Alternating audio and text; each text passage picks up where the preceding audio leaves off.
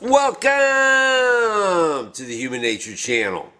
I'm your host, mtamsula, also known as Daddy Baby on Twitter.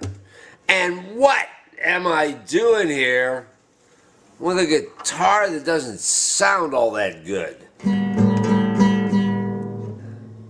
Let's try an E. Let's try a D chord. Well, it's Tuesday night once again here in my dad's musical emporium farm garage. Here at the Human Nature Channel, we have done videos about the musical instruments my dad hangs from the crossbar of the ceiling as ornamentation. What has he got up there? He's got a trumpet hanging down. He's got recorders hanging down. There's a banjo. There's a Japanese guitar up there. It looks like a little hat box on its side with a stick out of it and one string. Where he got that, I don't know. There's a Ron Popeil pocket fisherman up there. Don't ask me why. There is a guitar hanging down up there. And what Dad did was he plugged the sound hole on this acoustic guitar so birds wouldn't build a nest in it.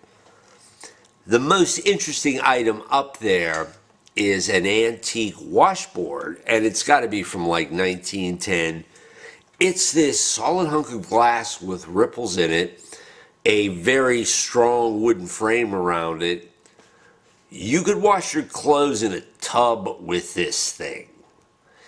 And technically, I guess it is a musical instrument if you're into like Cajun, but I wouldn't recommend it. It is sturdy, but I remember the night I brought it down to do a show and tell in one of my videos, and getting it back up while standing on a stepladder, I sweated some bullets making sure that it was secure and there. And people who have been following the Human Nature Channel videos from the very beginning will know that on a shelf above my head is an actual still. Anyway, getting back to this piece of driftwood, the problem isn't that it's out of tune. In fact, I spent half the evening trying to get this thing in tune. I even got a pitch pipe.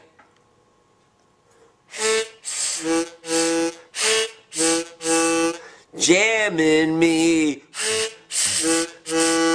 Yeah, when I was trying to figure out Jammin' Me by Tom Petty and the Heartbreakers, when I realized that A, E, E, which is the first three notes, which is the riff of the song, the first 8 bars. Jammin' Me is A, E, E. Then I was able to sing the song in tune. But anyway, getting back to this thing, I can do a relative tune, like...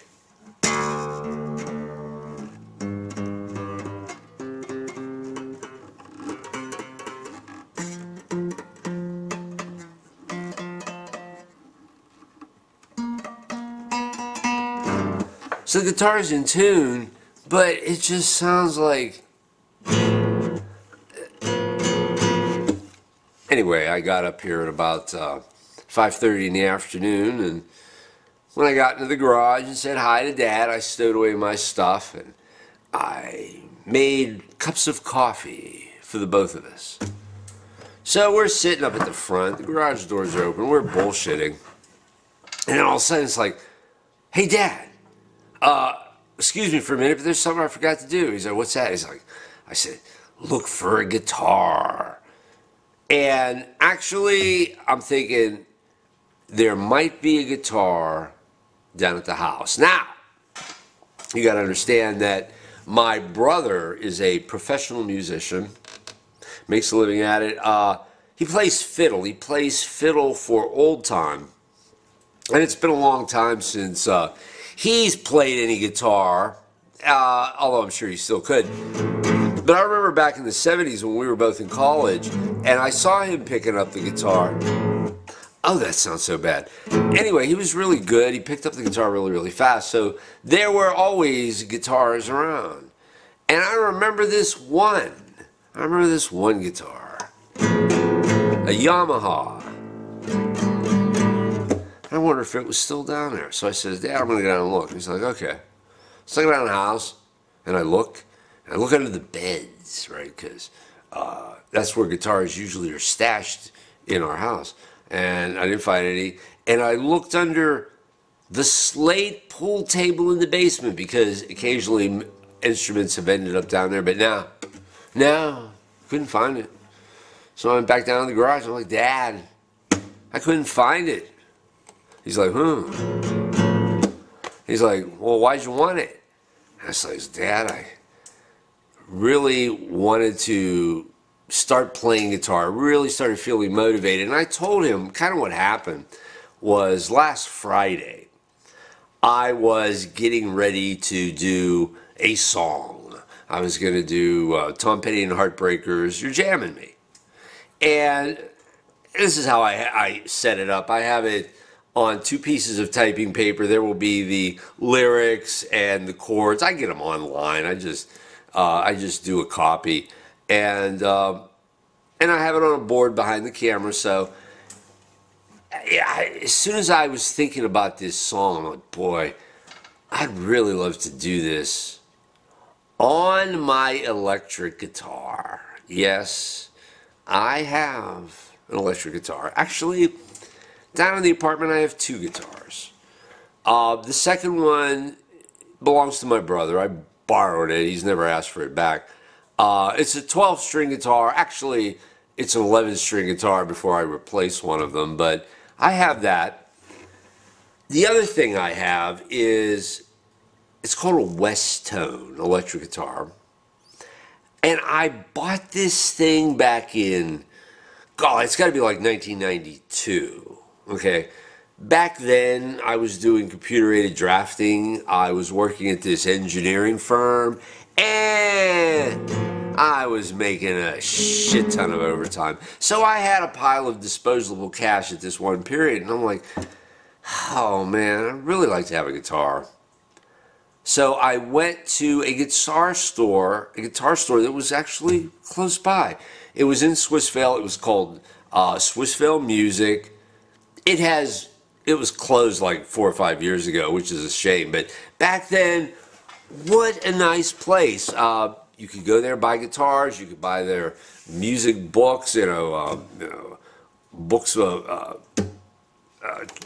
tabs of famous rock bands and stuff like that. I mean, that stuff was all available. So I bought this West Tone guitar for $700, and I bought the amp for another $300, right? And I'm like, wow. But that's not all. Oh. I also bought a guitar tool, or as I like to call it, my guitar tool. Oh, this thing is so nifty and so versatile. I've used it on other things besides working on my guitar, but there's a screwdriver. And what else we got? Oh, yeah, we got a Phillips head screwdriver. We got a small screwdriver. But what really is the big deal is the little Allen wrenches. We got all these Allen wrenches, different sizes. Oh, I love this thing. On an acoustic guitar, the bridge is fixed. But on an electric guitar like the one I have, there are these nut adjustments on every individual string on the bridge, and that's where this thing comes in. And it's like, oh, my guitar tool. And I'm telling you about my West Tone guitar, which had been sitting in a closet for like 10 years. When I finally got it out, I'm like going, where's my guitar tool? I gotta have my guitar tool. And here's the best thing about it, right? Okay. Yeah. What you have is, you've got this thick metal ring, which I guess you'd call it forged. There's a handle coming out. It's beside a smaller metal ring, but there's a notch in both of them, and when you line it up, you can put your guitar string through there and cut it.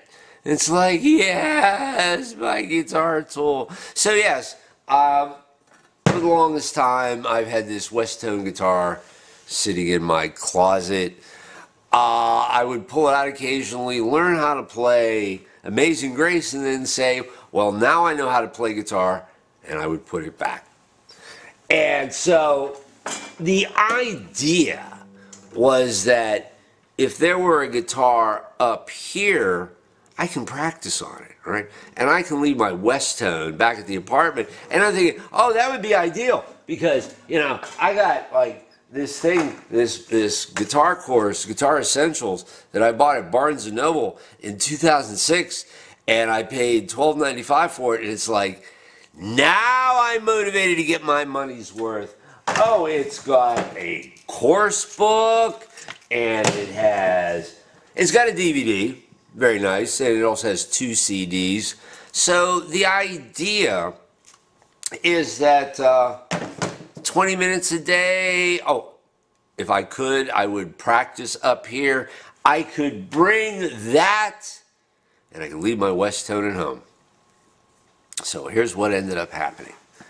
I went back down to the house, and I looked around a little more thoroughly, and you know, around a chest of drawers, there was a guitar case, and it was just short enough that you almost had to look and know it was there. And I'm like, yeah, there's a guitar. I got a guitar up here.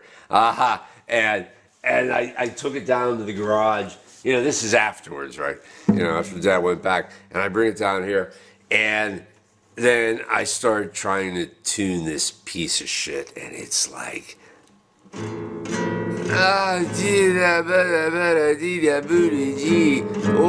oh, okay. Now, my West Tone guitar is really, really neat. It has 4 pickups, and it has this switch where you can go from one to the other, and the very lowest pickup, it's what I call the Link Ray pickup.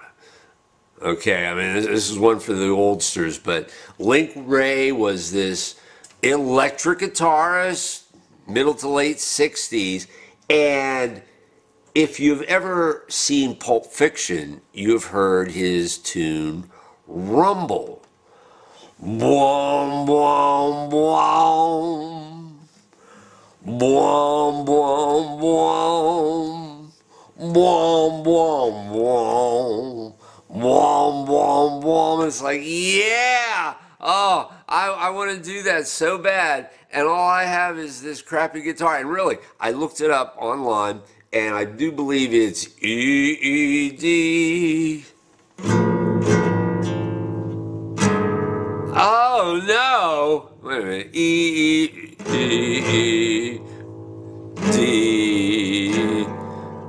Maybe I got it wrong. E-E-D. Oh, make it stop. Anyway. Yes, so that's the guitar adventure. And the whole idea is from now on, whenever I do a song, I want to be backing myself up on guitar. You know, so I'm going to be practicing and trying to get good at it. Here's what's funny. When you start getting into guitar, you find out how weak your little pinky finger is. Like, give me one more for the core. You couldn't even give me one more for the core? Get out of here, pile. Whew. See you back at my place.